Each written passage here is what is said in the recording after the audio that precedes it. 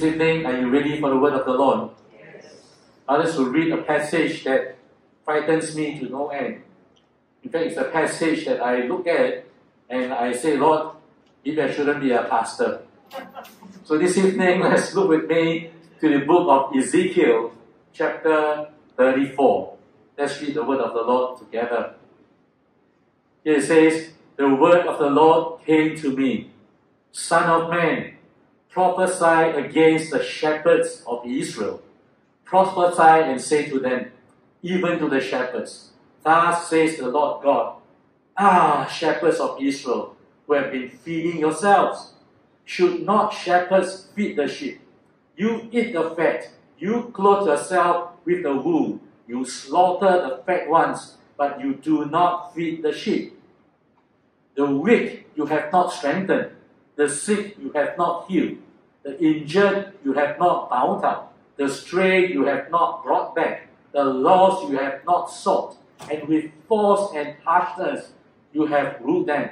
So they were scattered because there was no shepherd, and they became food for all the wild animals.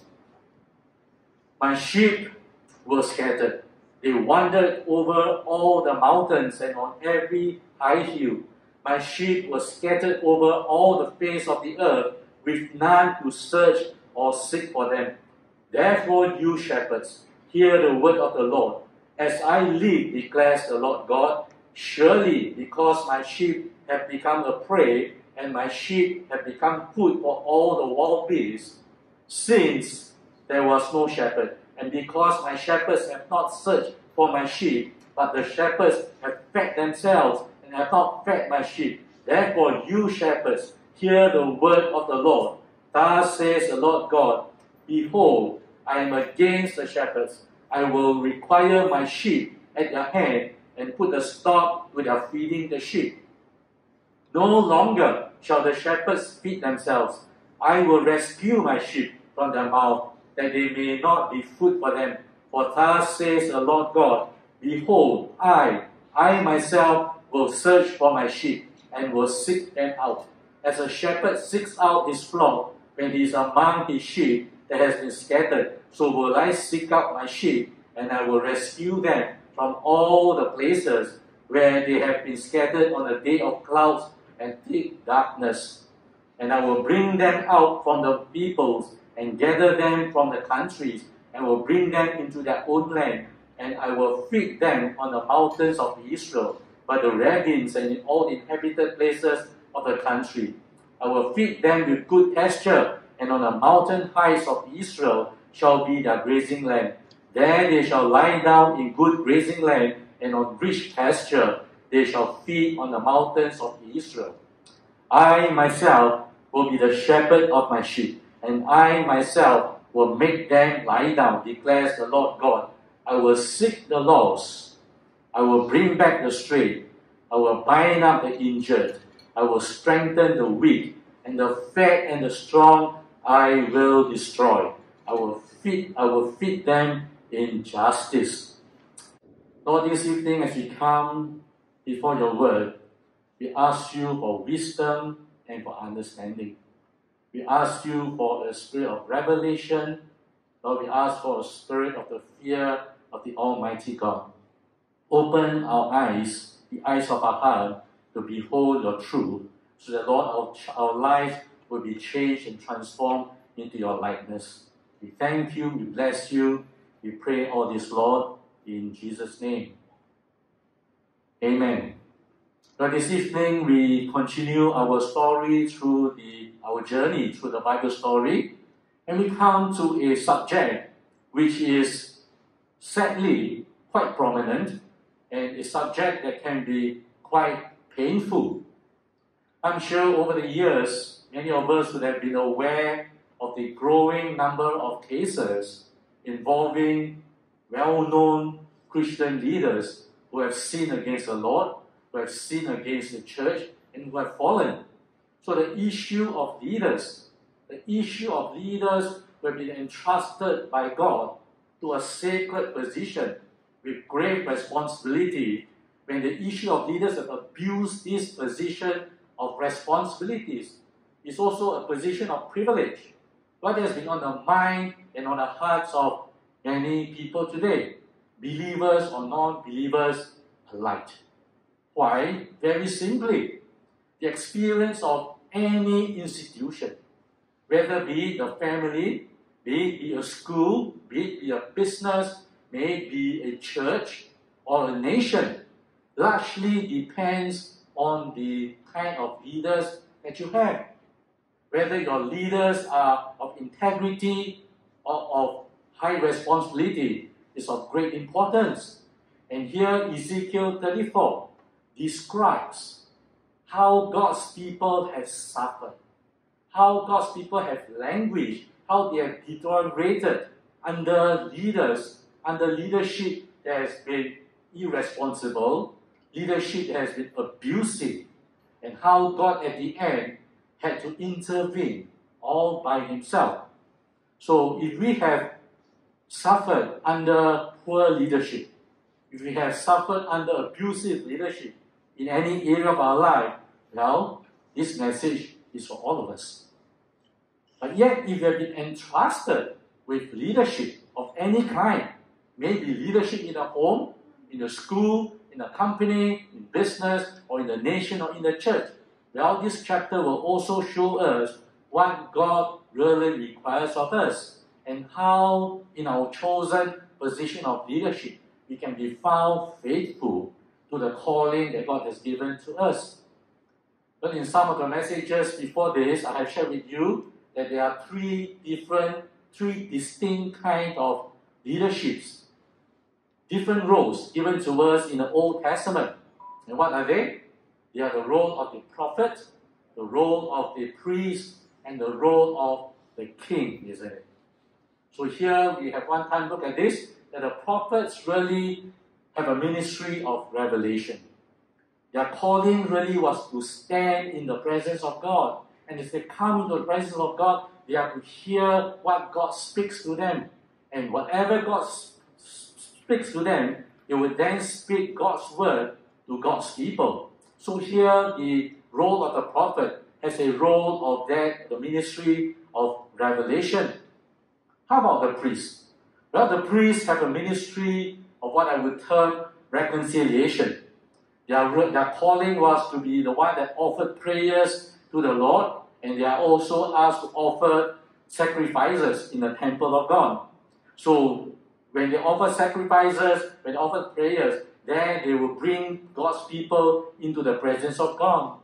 In today's term, we can say that perhaps they will have this ministry of what we call pastoral care, and also they are given the ministry of intercession as well. Then what do we have next? We have, first of all, the prophets have the work of revelation. Then the priests have the work of reconciliation. Then the third distinct group, what you have the kings. Well, the calling of the kings is really in the area of ruling. Their calling was to lead God's people into path of righteousness, to walk rightly before God. Their role as king is to protect the people of God from the enemies in a sense. So all these three leaders, these three ministries, they were very, very important. The priest, the prophet, and the king, taken together, shows to us what is God's plan for leadership. So if you want to have a biblical understanding of what godly biblical leadership entails, it is this, right? It's all right there. It's to lead people into God's truth. It's to bring people before the Lord. Then it's to lead them, right, in protection and on path of righteousness. That is so important. Now when we come to Ezekiel 34, what is happening? We have an image of a shepherd. I'd like to submit to you that this image of the shepherd used here simply brings all these three roles together. The roles of the priest, the prophet, and the king into one beautiful picture that encompasses all the dimensions, all the aspects of what God is looking for in strong godly leadership. Think about it with me, right? Now the shepherd feeds the sheep.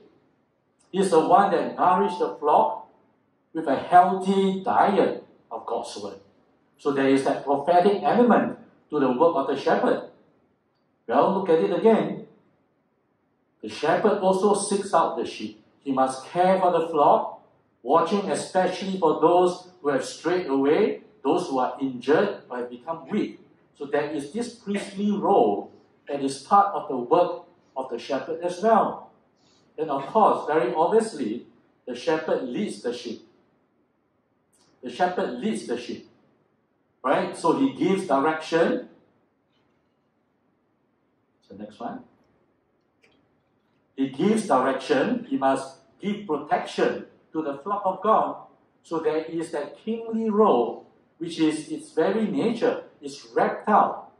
Right? All the three roles are all wrapped out into this image of what we call a shepherd. So when God speaks about shepherd, describing everything that is involved in leading, in feeding, in guarding, in protecting, in seeking, nurturing the people of God. And it's the whole of Christian leadership that is summed up in this very beautiful picture of a shepherd. Those of us who are working out there in the business world, every year, right? Every year, those of you who are supervisors or managers, you actually have an instrument that you review and evaluate your employees under you for the work that was given to them for the past year, isn't it? You call that an appraisal, you call that an interview, you call that an assessment or whatever. Well, when it comes to Ezekiel 34, well, God is doing an appraisal. This one is done by the Almighty God, that God did it himself, and we did it on the spiritual leadership of Israel. The results wasn't a good one. The appraisal was poor. Here God had entrusted the shepherds of Israel with great responsibility. At the end of it, at the appraisal, this is what God said to them. The word of the Lord came to me, Son of man, prophesy against the shepherds of Israel. Prophesy and say to them, even to the shepherds, thus says the Lord God, shepherds of Israel, who have been feeding yourselves, should not shepherds be feeding the sheep? That's what God is asking. At the end of the appraisal, it was not a nice appraisal. So there are four things as we look at this passage in Ezekiel 34 this evening that I'd like to surface for our consideration. The first thing for us to consider is this, that God would indict abusive shepherds. That's a given. And here in these indictments, there are three charges. There are three indictments that God brings against the leaders of his own people. So what are they? The first one is that he indicts leaders who abuse their power. Leaders are given position. Leaders are given power. But when we abuse that power, God brings a charge against us. In Ezekiel 34, verse 4, it says, the weak you have not strengthened, the sick you have not healed, the injured you have not bound up, the straight you have not brought back, the lost you have not sought, and with force and harshness you have ruled them. Look back into the history of Israel. Over the many years, right, as we have seen, God's people came under, or they suffered under kings that the Lord has put over them. And so many of these kings has placed heavy burdens on the people of God. In fact, some of the kings that were in place, some of them were wicked. And even the best kings, many of them placed upon the people of God all kinds of burden that were just too hard to bear. Do this, it's required of you. Get this, get that, and all that. So God indicted these kings for their failure to really care for the flock. What is God saying? God is saying, as his shepherds, you have a calling and a responsibility to the people that have been entrusted to you. Instead of using your position to strengthen the people, you have instead used the people to strengthen your position. And that's what God is saying here. So God will bring an indictment against leaders who abuse their power. Just because we have a title, it can be abused. Secondly, the second charge that God has against them, God will indict leaders who subvert the truth. Turn with me to Ezekiel 13 and you will see this clearly. God specifically spoke to those who claim to be prophets, but who have replaced the word of God with their own words or their own opinion. Look at what is being said in Ezekiel 13, verse 2 and 3. It says here, Son of man, prophesy against the prophets of Israel who are prophesying and say to those who prophesy from their own hearts, hear the word of the Lord. Thus says the Lord God, woe to the foolish prophets who follow their own spirit and have seen nothing. His and I were in UK end of 2013, beginning of 2014. There was one of a church that we went to one Sunday for worship.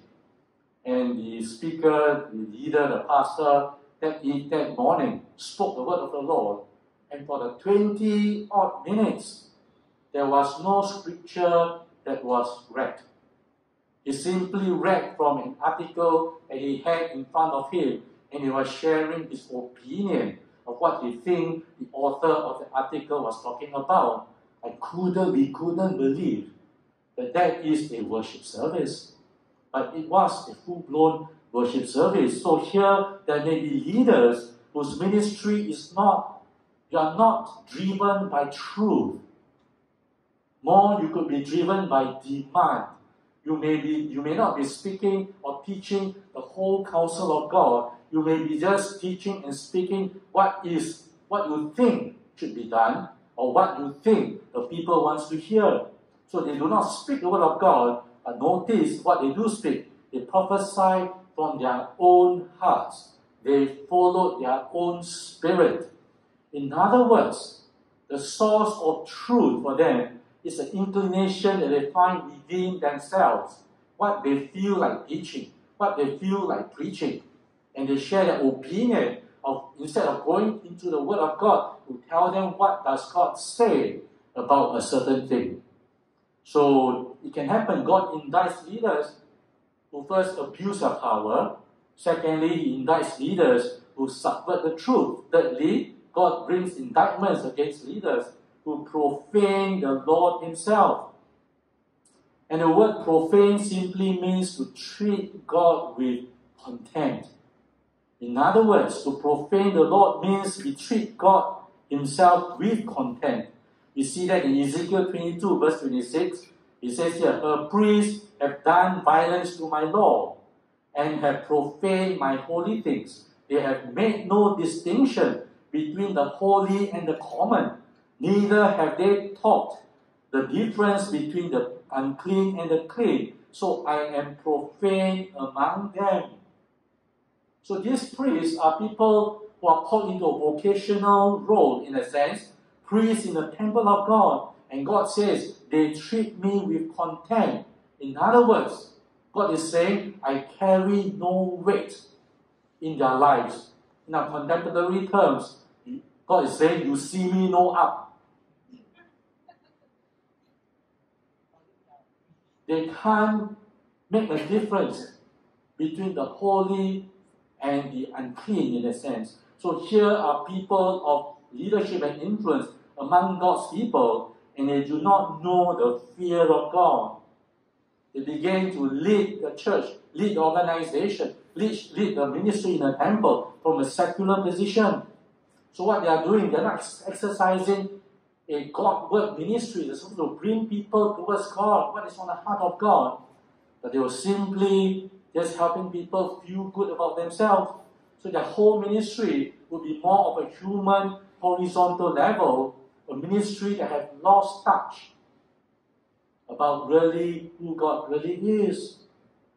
Last week we just saw that in Ezekiel chapter 8, verse 12, isn't it? This is what it says, Son of man, have you seen what the elders of the house of Israel are doing in the dark, each in his own room of pictures? For they say, the Lord does not see us. We have got leaders who live their life without the fear of the Lord, who live life according to their own passions, own desires. This is what happened. Here the priests were actually scrolling. Historians tell us they were actually scrolling pornographic images in the temple of God, and they think that it is okay. They cast off all restraint. In the temple of God, you can do such thing. Why? They simply think it's alright. God does not see us. They think they can get away. So they have no sense that one day everyone has to come into the presence of God to give an account.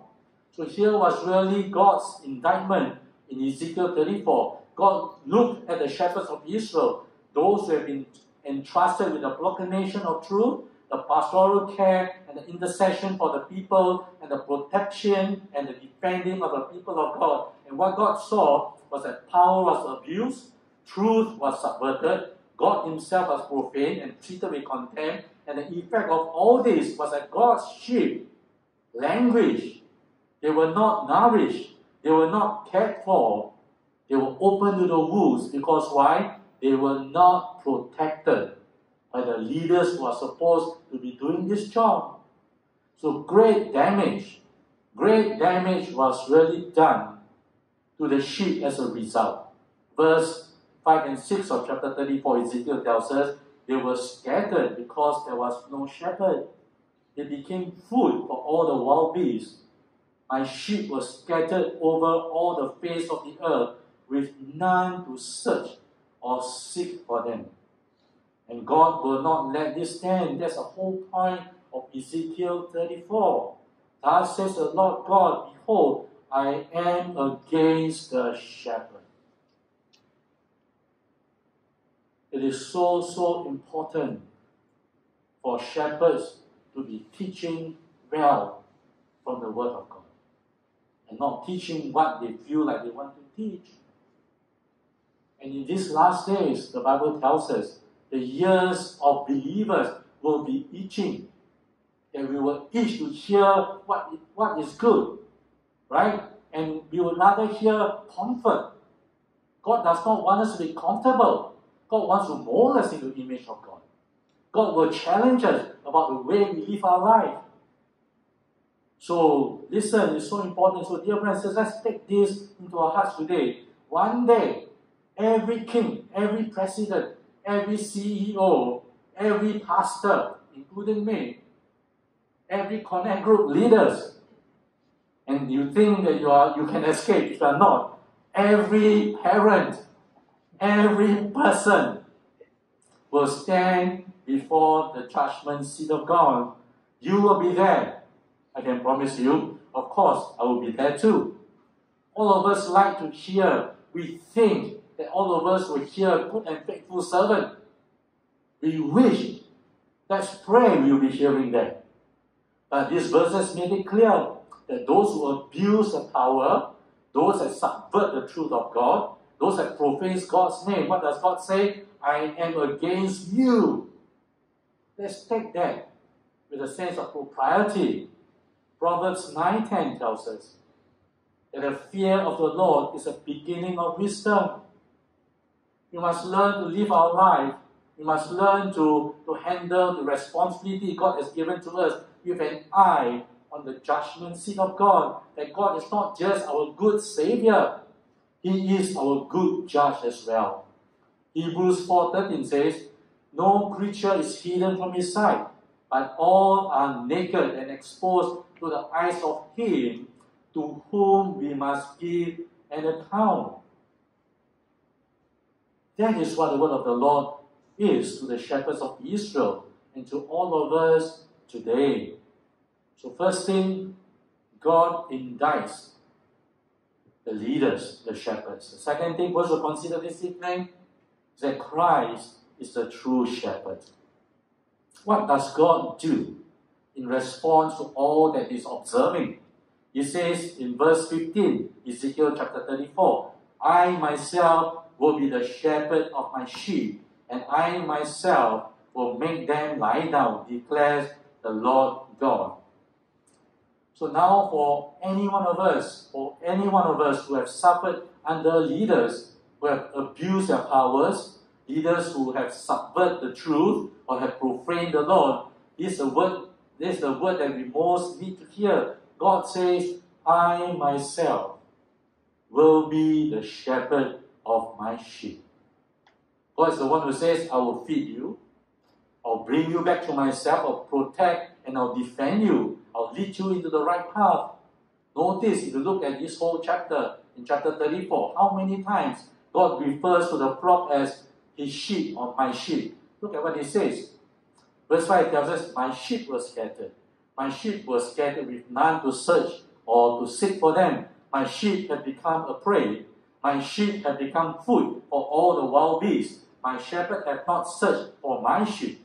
They have not fed my sheep.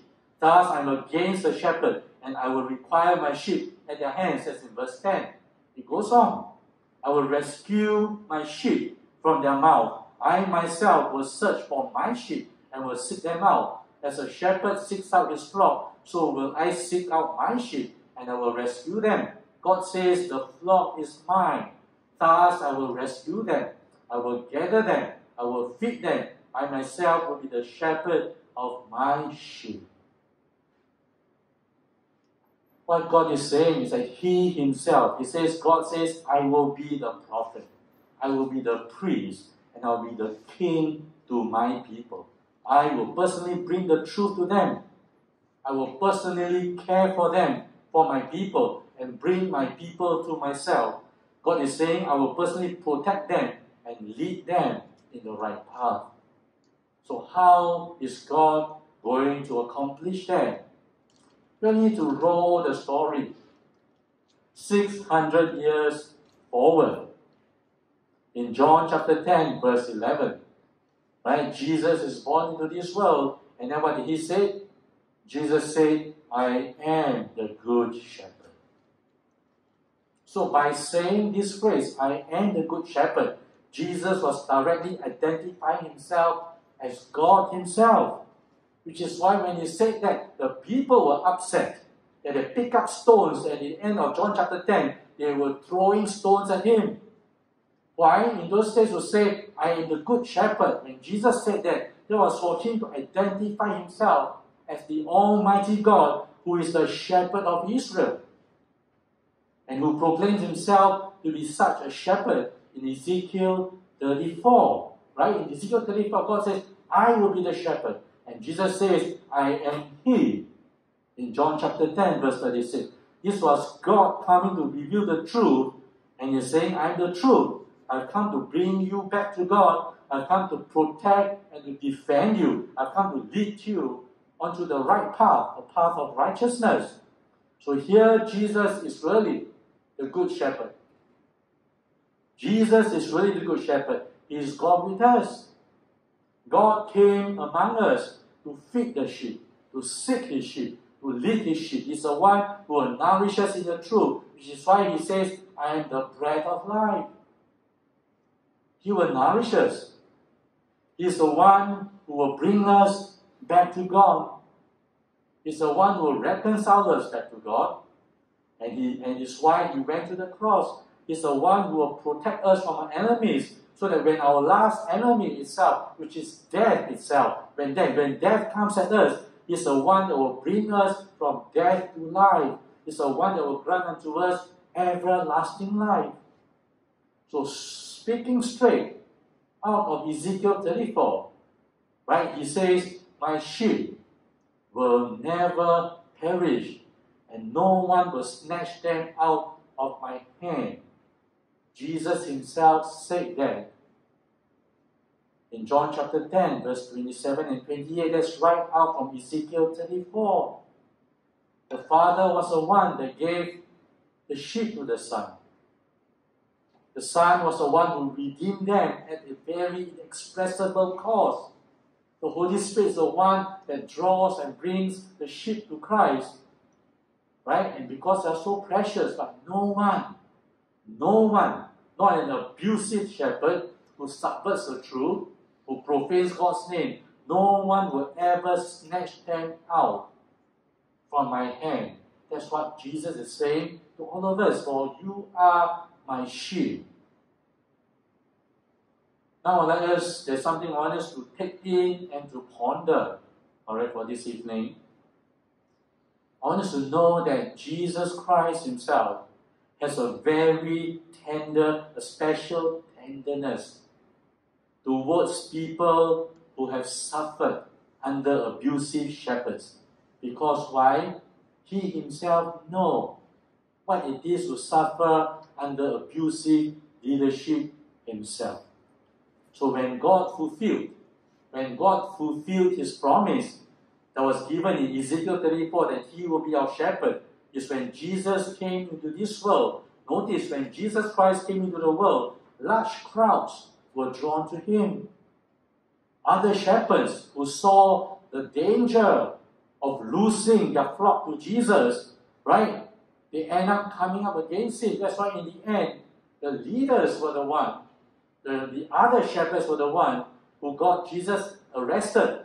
And the good shepherd was brought before trial, before those failing shepherds of Jesus' day.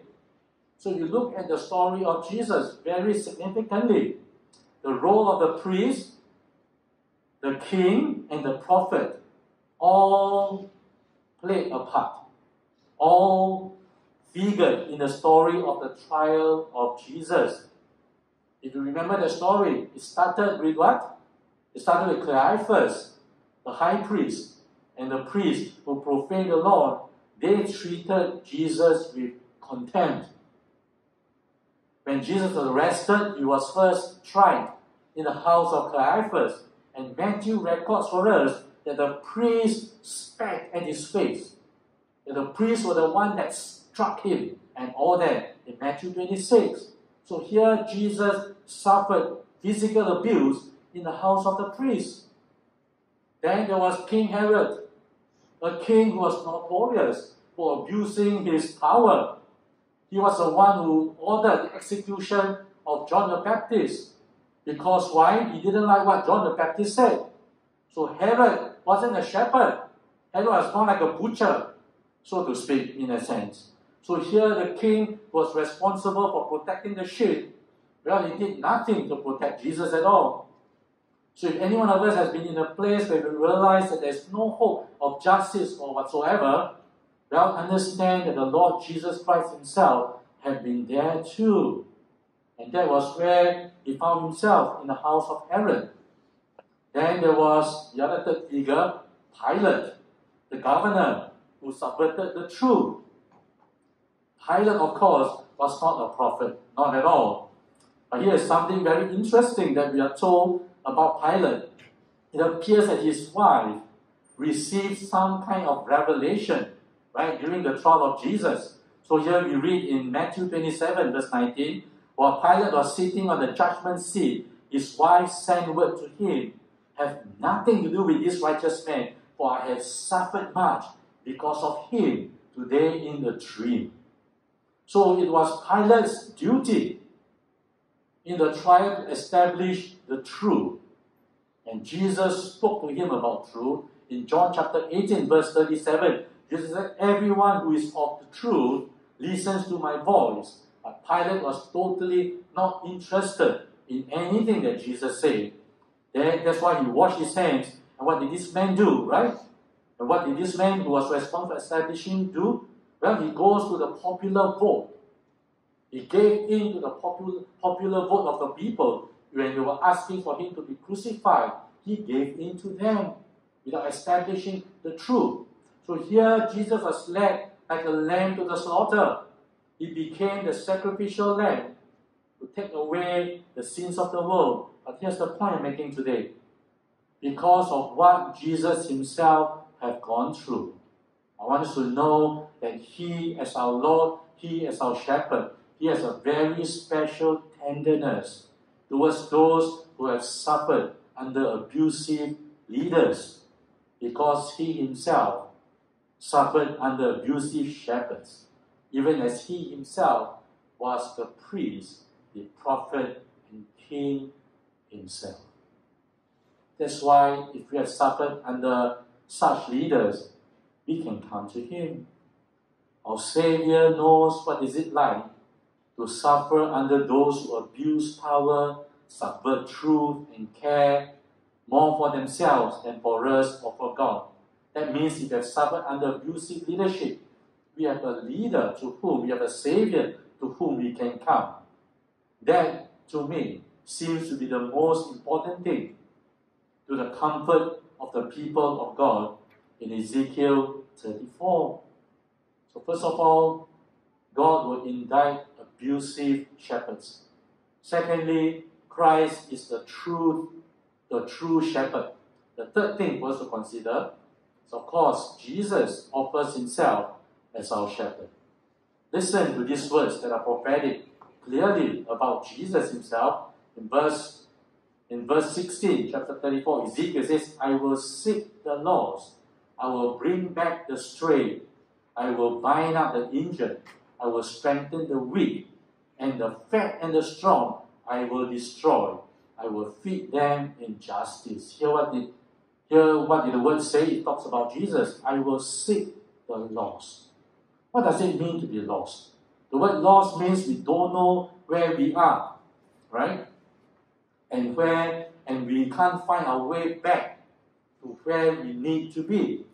So here I'm saying, for any of us who says that you are lost, who feels utterly lost today, well, Jesus came to seek us out, and he is coming to save us. If you do not know who you are, where you should be going, come to Jesus, because he came to seek the lost, and he is the one who will bring us home. Secondly, what did he say? First he says, I'll seek the lost. Then secondly, he says, I will bring back the stray. Stray means that we have drifted away from the other sheep. Sometimes we backslide. Sometimes we end up missing in action. Whatever, something happened, we found ourselves out all alone. Instead of being in the community of God, you're right now on the fringe of God's people. Well, you feel that you are distant away, you're isolated on your own, and because you are alone, when we are alone, you'll find that we are most vulnerable.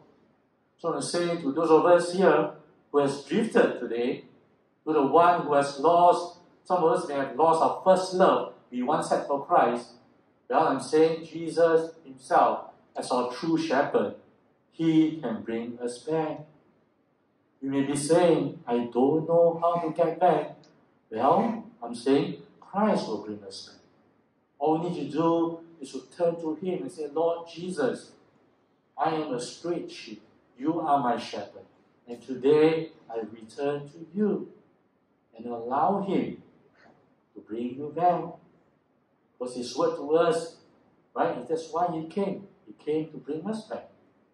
The third thing says, I will bind up the injured.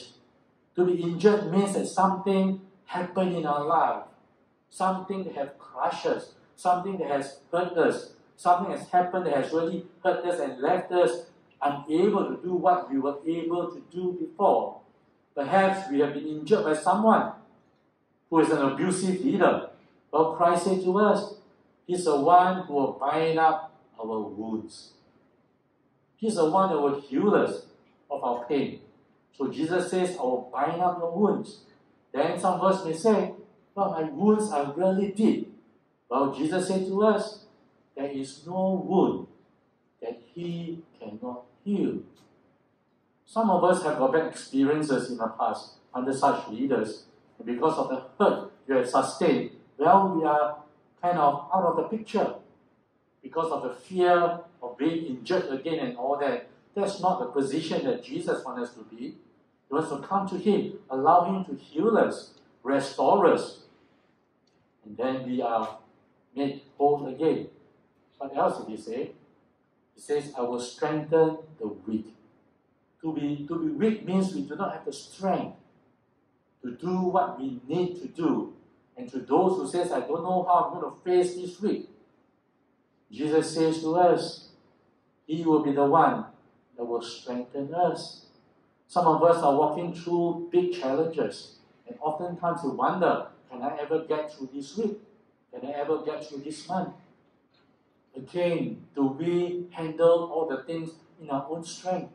Or do we come to the Lord to say, Lord, when I am weak, then I can experience your strength. When I'm weak, then I can experience that your grace is sufficient. Who do we turn to when we are weak? When we are being stripped bare, what is left? It's about learning to come to the shepherd of our soul, because he said he will strengthen the weak. But notice what is the last phrase that's being said: the fat and the strong I will destroy. What does that mean? The fat and the strong are those who feel that they don't have a need of the shepherd. The fat and the strong are those who will resist his rule. This is the only position in which there is no hope. The position that pushes Jesus away and that says, I've got no need for the shepherd. I myself, I can run my house. I myself, I can manage the situation. Leave me alone. I will shepherd myself. If we think that we are the fat and the strong, Jesus says, I will destroy. You see, as soon as we say that, we are putting ourselves into God's place. God says, I'm the shepherd, you are my sheep. But you say you are strong, you are on your own, Jesus will leave us on our own if we think we have got no need for the shepherd. So what a marvelous thing, right? What a marvelous thing to be totally owned and managed by the Son of God, when we can say, the Lord is my shepherd. Then we can say what follows: I shall not want. So the three things for us to consider so far: the Lord indicts abusive shepherds. Secondly, Jesus is the true shepherd. The third thing, Jesus offered himself as our shepherd. The last thing for us to consider this evening, Jesus calls us to shepherd others. What does it mean to be a shepherd? Well, it simply means that we are to be a prophet, a priest, and a king. For that is what the biblical model of leadership is given to us. As we think about applying this, alright? Well, as parents we can apply this. So here God calls parents. Here God calls parents to be the shepherd of the children that he has entrusted to us. This means that it is God's plan that in every home there should be a prophetic ministry of teaching our children through the word and by example. I shared with you before, I'm very impressed by my son-in-law and my daughter, that my 5+-year-old grandson, quite every morning he will get to read a scripture and then he will write out the scripture. He'll write out the scripture. I overheard him asking his father, he says, Dad, how many wives does Solomon have?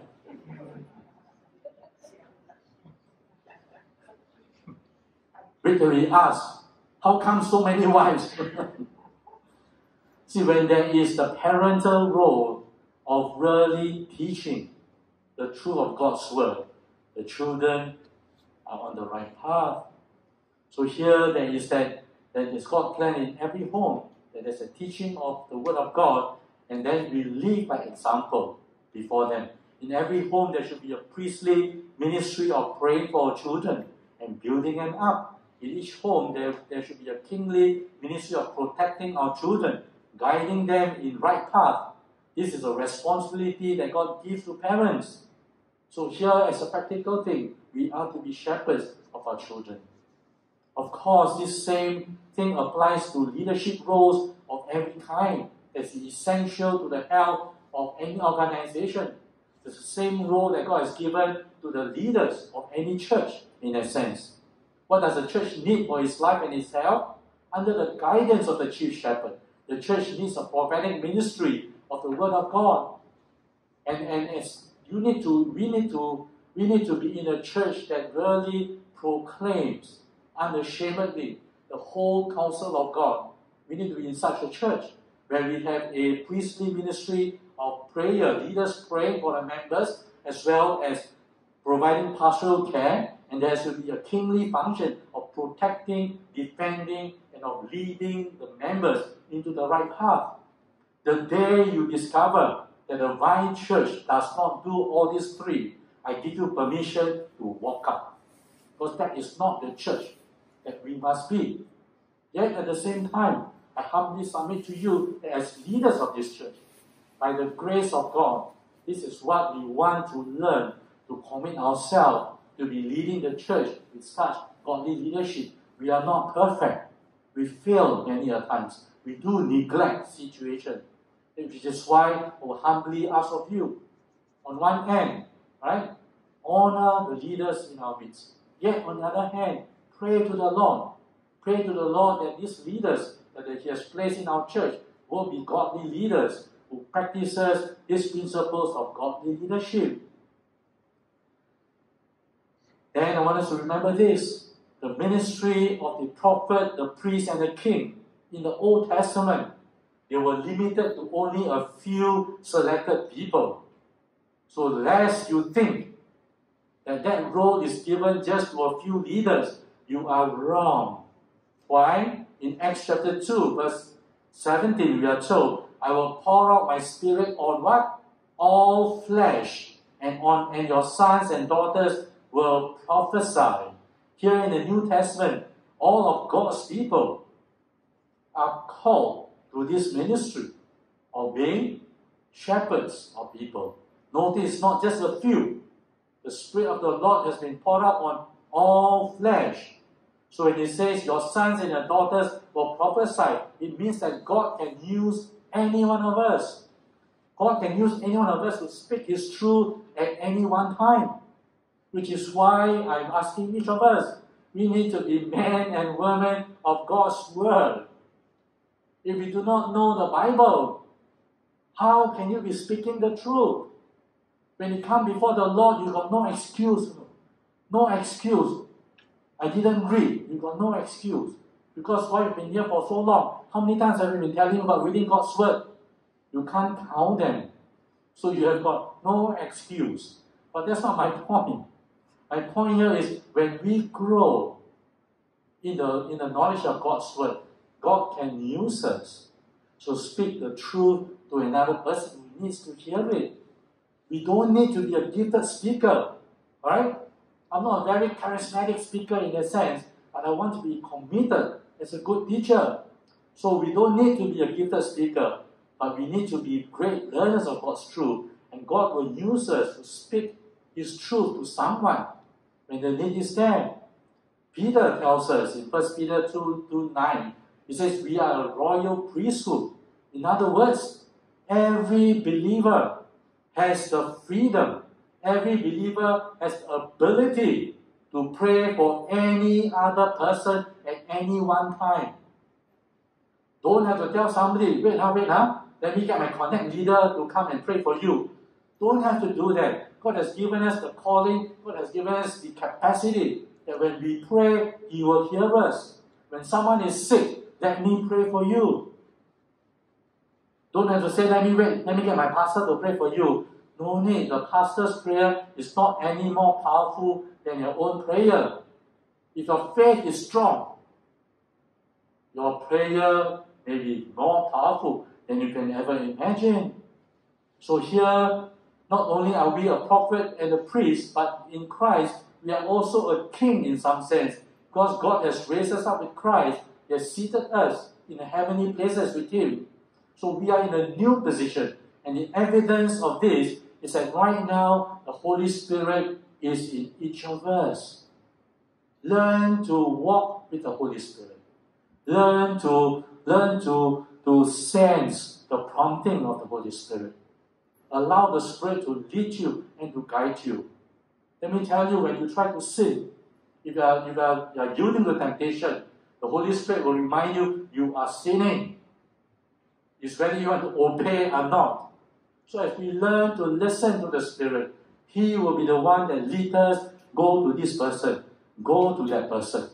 Do this, do that. Walk in this way, walk in that way. And when we learn to be so familiar with the leading of the Holy Spirit, He Himself will guide us and lead us to where we should go, who we should be ministering to, what we should be doing. Cultivate the familiarity of knowing how the Holy Spirit speaks to each of us. He will prompt us, give someone a call.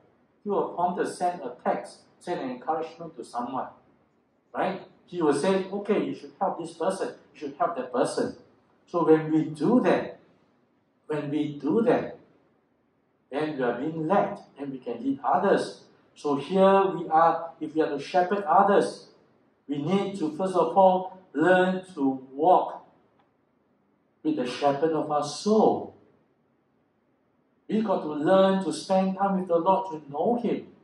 And when we are walking with the good shepherd of our soul, right, then we can actually be able to learn from David.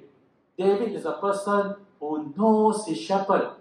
So that's why he could pen it down for us. The Lord is my shepherd. Are we led by the Lord? Are we taught by the Lord?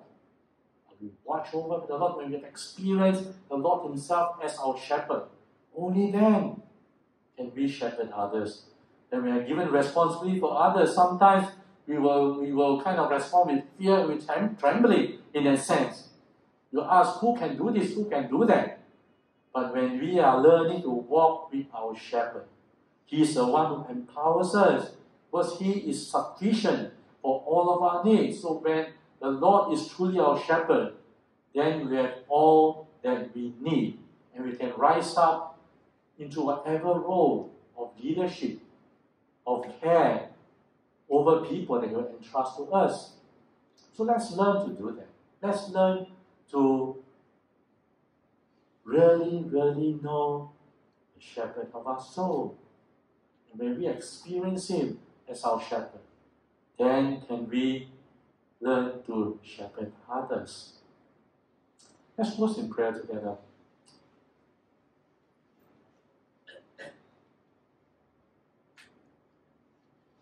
Heavenly Father, we thank You for the richness of Your word. The Lord, Your word reveals truth about so many things in our life. Lord, Your word does not shy away from addressing issues. Yet when You address issues, Lord, we thank You that You are a God who addresses issues because You are a God of love. Your desire is to bring people back to You. Even when You discipline, even when You rebuke, Lord, Your desire is to restore. Your desire is for Your people to understand what is really on Your heart as Abba Father. So, Father, we thank You for these words. Thank You that You have placed such requirements on leadership, on leaders that you have entrusted with this position and responsibility. And Lord, we pray that for us as a Vine Church, Lord, we will always have leaders who walk in the fear of the Lord. We will have leaders who love You with all their heart, with all their soul, with all their might.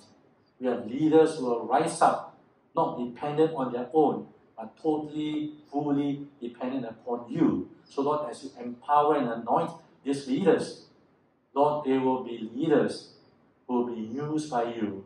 Lord, that this whole church as a family will be blessed. I pray for each of us, Lord, that even in the weeks to come, in the days to come, continue to draw us into Your presence. Give us continually a new desire to know You more. Give us a desire to walk with You. Give us a fresh love for Your word on a daily basis. So that, Father, we can, Lord, at Your own time, Your own calling, be called by You, Lord, to shepherd others as well. So, Lord, may we, each of us, be able, out of our own walk with You, be able to say, Lord, You are our shepherd. And because You are our shepherd, we will have no want. We thank You, we bless You, we pray and ask all this, Lord, in Jesus' name. Amen. God bless you.